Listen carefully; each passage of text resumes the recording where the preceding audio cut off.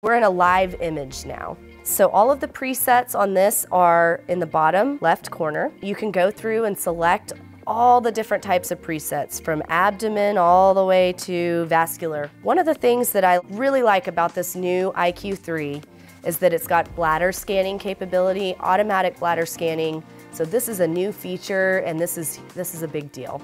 So this walks you through step by step where you're going to get the best image for a bladder volume. So in looking at these images, we're going to take a look at the color on this iQ3. Look at that crisp color. It really tightens up the frame so you can really truly see the color in a most accurate way. The butterfly is a great system. I think they've made a lot of awesome improvements. The image quality is absolutely beautiful on this. The way the probe feels in your hand, it just feels really good. It's very user-friendly, especially if it's your first time using the scan, and it's got double the scan time. So it's just a fantastic product to take you to the next level in your practice.